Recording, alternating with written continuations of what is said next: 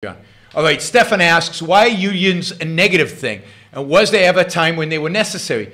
And what would be your defense for Carnegie and Fink against those who think them moral monsters? So start with unions. I mean, first, I have nothing against unions. I don't think unions are necessarily a negative thing. What makes them a negative thing is the protection they gain from government. What makes them a negative thing is that they have special protections from government, which means they have a gun. For example, there's a right to strike. Why can't you fire your workers if they strike? They have no right to a job. You own the business. If you don't want to employ them anymore, why is it any of the government's business why you don't want to employ them anymore? But now we're fighting battles that we lost 100 years ago. So my objection to unions is not the union. I think there are contexts in which unions make sense, and unions probably contribute to the benefit of certain workers and to the benefit of the industry, of the enterprise as a whole.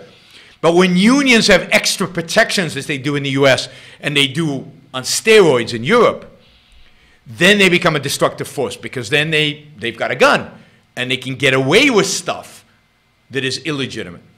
It's illegitimate. My defense of Carnegie and Frick. I mean, my defense of Carnegie and Frick is they were giants of industry and they did amazing things. They built this country. And a lot of their mistakes, and they did make mistakes with regard to the way they treated labor in some circumstances. A lot of their mistakes were mistakes of ignorance, were mistakes of the first. Capitalism is new, it's young. Capitalism has not been tried before.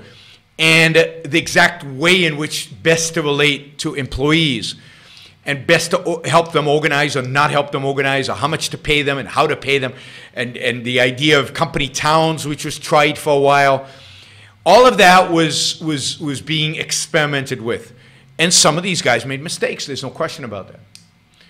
But to condemn them, to condemn their productive genius, to condemn everything they achieved, to condemn them bringing us out of poverty, to condemn them bringing us out of, you know, in many respects, in economic dark ages and into the light of the modern world, that is a massive injustice.